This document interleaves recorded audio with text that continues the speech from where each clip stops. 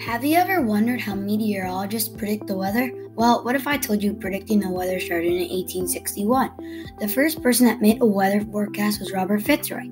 He did this on the Dumont television network. You're probably thinking, how did they predict the weather before that?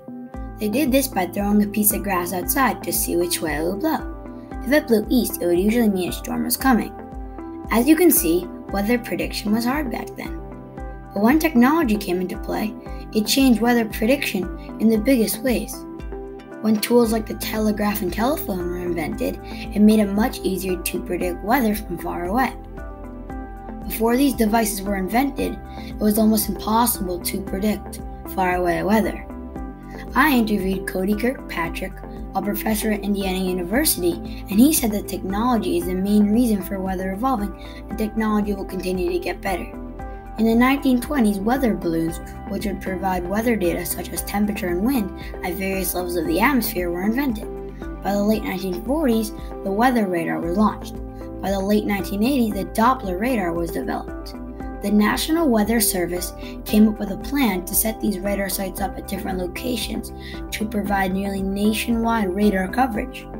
Now, you're probably wondering, what helps weathermen predict the weather? I bet you didn't know that the key factors for predicting the weather are air pressure, wind, weather patterns, humidity, the Doppler radar, and the radar. You're probably wondering, how can these things help the weathermen? Well, changes in the air pressure signal the movement of high or low pressure areas, called fronts.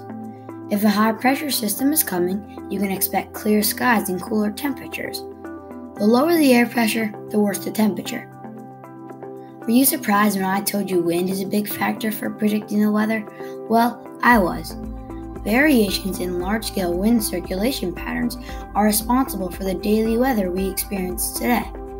Another thing is wind carries moisture into the atmosphere, as well as hot or cold air into a climate, which affects weather patterns. Weather patterns help weather forecasters predict the weather because if weathermen are seeing a common pattern, it will be easier to predict the weather for the day. For example, meteorologists are able to predict changes in the weather by using several different tools. Humidity helps the weathermen predict the weather because of the hydrometer. To test the humidity in the atmosphere, which helps forecast weather patterns, meteorologists use a hydrometer. Hydrometers either use a small metal coil, a liquid, or in condensation to measure the humidity. The Doppler radar is another key factor for predicting the weather. I interviewed CBS weatherman Jeff Berardelli. He said that the Doppler radar is very important because it gives a lot of information on objects that are really hard to see.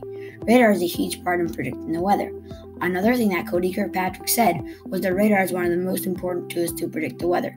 Based on my research, I think the radar is one of the most important tools to predict the weather.